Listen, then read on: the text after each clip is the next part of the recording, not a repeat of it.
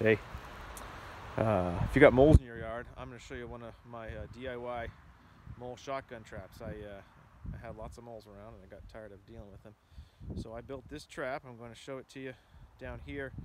I'll show you, it uses a 12 gauge shotgun shell. It uses various parts. I'll show you how it works, and then I'll show you kind of how I put it together. And if you want to build one, I would just say, you know, of course, shotgun shells are inherently dangerous when you are attempting to use them to blast something, so be really careful. I have some safety measures that I have in place, and I'll show you what those are so you can be careful too. But if you have any doubts at all, don't bother. There's other ways of catching moles.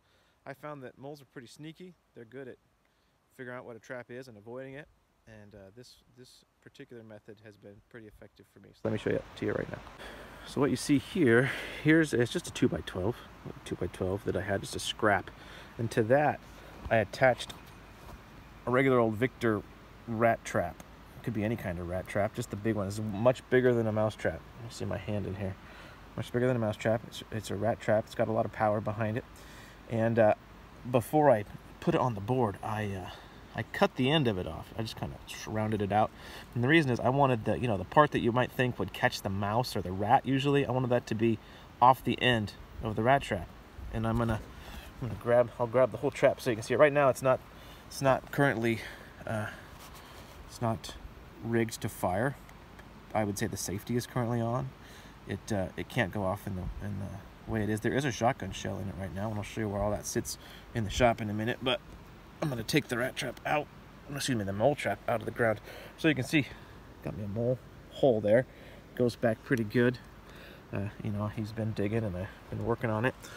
So inside the mole hole, underneath the part that would set off the rat trap, there you see the wires, and there's a couple holes I just drilled in the wood, and they go all the way through. And on the back side, there's this wire. It's a piece of pretty stiff wire. Actually, I think it might have been electric fence wire, like a kind of a heavier gauge. I just made a little plunger part. See the plunger? And it slides. I bent it so it slides pretty easy. And when it slides, I'm going to show you the noise because this can't go off right now. When it slides in and out, at some point, if you push it far enough, it hits the depressor on the rat trap. So this will, if the point is, when the mole gets down here, I'm going to push up on this. Watch.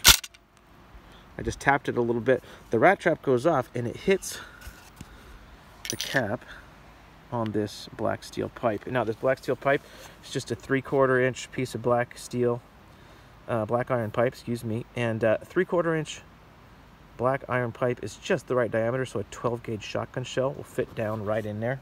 Okay, there is a 12 gauge shotgun shell, and it's full of dirt right now because I just shoved it in the dirt pretty hard. And inside there, let's see if you can see the end of the. You can maybe see a little bit of red in there. The shotgun shell packed with dirt. The dirt will come out, no problem. Inside the shotgun shell, inside the pipe, you put the cap on, and that shotgun shell will go easily inside that 3/4 inch black iron pipe, but the brass on the end of it won't fall inside. It'll just kind of sit there. And so on the cap, you can screw the cap in, and then in the cap, I drilled me a real careful little hole right in the center, and then right in the center of that, when I'm ready to fire it, when I'm ready to trigger it, when I'm ready to turn off the safety, so I want it to fire. It's hard to do this with one hand. I put in, I'm going to pull back the depressor just a bit with one hand, there you go. I put in a roofing nail, regular old roofing nail, a short one. This is only like a 1 inch or maybe 1 1/4, what is it? It looks like about 1 inch, not very big.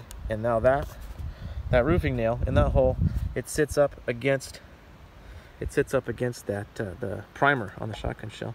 So when the rat trap does go off, I don't want to pull back too far. When the rat trap is fully pulled back, and then the mole pushes on the wire plunger, the rat trap springs, boom, it hits that nail, and that shotgun shell will go off. Now, look where it's pointing. When the shotgun shell goes off, the mole pushes this, that shotgun shell goes off. It makes a lot of racket. It makes quite an explosion, and it shoots. You can do bird shot, whatever you got in there, it comes out and it will take care of your mole problem for you. So the way I set it is this. It's pretty hard to do. First of all, when I'm ready to set it, I don't put the firing pin in. I'm going to pull that out and be real careful.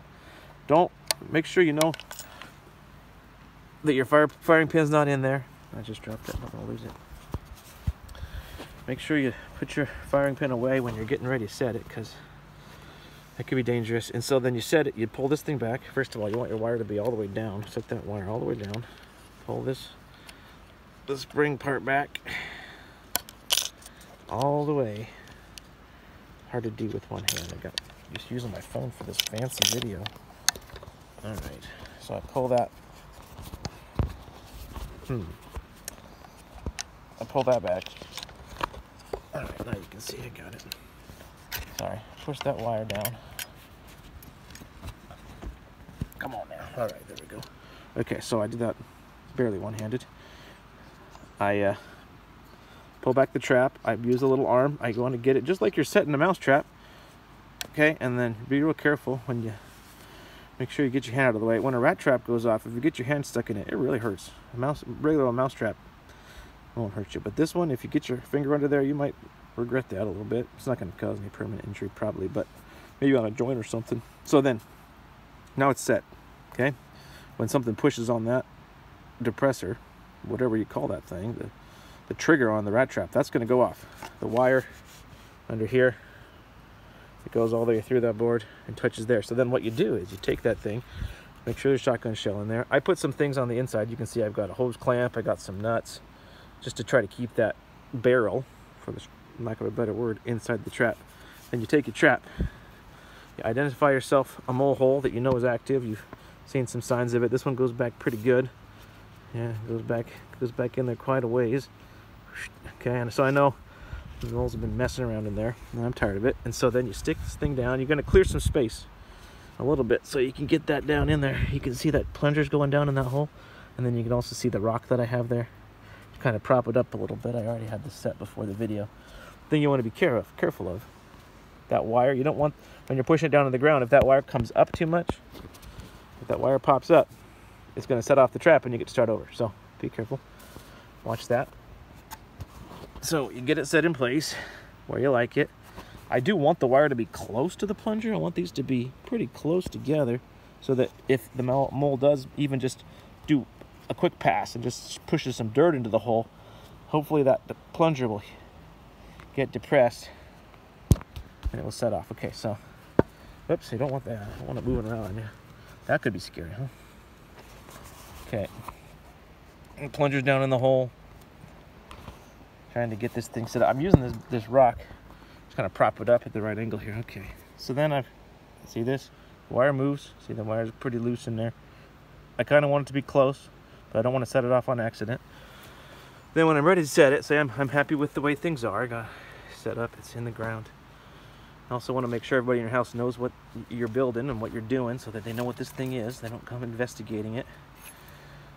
Then I take a piece of wood here, it's just a broom handle, and I put the broom handle in the ground so it's got some traction right in front of that trap.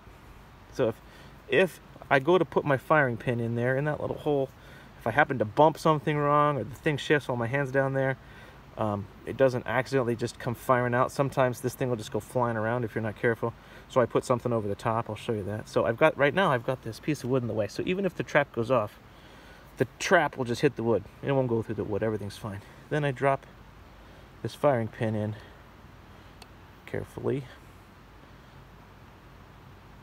Okay, so now I've got firing pin, it's engaged, I got my trap set. And then when I'm ready, I pull my stick out. If that mole came right now, it would wake us all up.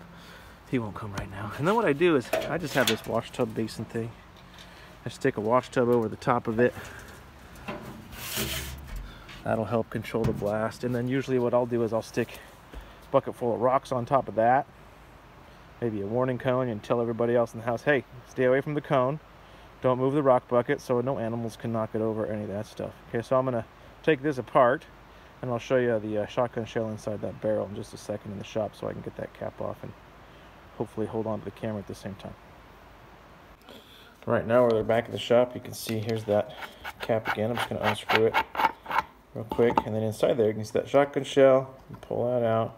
You can see I've got some it's like conduit. No, that's what they call those things. A conduit washer for locking conduit in. You can find a size that fits on that 3/4 inch black pipe.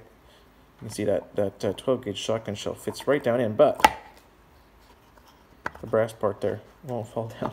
So then inside that cap, I drilled a hole. Sometimes I stick some wood in there just to give it a little extra channel to flow through, so it, you know, kind of keeps the nail lined up. And then you screw this thing back on there. Sometimes it gets a little rusted on, but I had to come in and get this channel off to pull it off. So now inside there, I got my 12 gauge shell, got my cap on, so that when I set the trap, boom, it's right on that hole. And of course there's going to be a nail in that hole, and when that nail hits that primer, that mole's going to go bye-bye. If you got any questions about how I build it, I could measure things. I think it's self-explanatory. If you got any experience building stuff, if you got any ideas for how to improve it, let me know. Sometimes I've made these little plungers quite a bit shorter.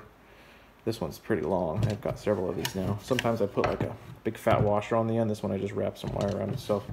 Seems to work okay. I've caught several moles with it. Again, be careful. Don't try this at home if you aren't confident. You know, shotgun shells are dangerous, so be careful. And happy mole hunting, huh?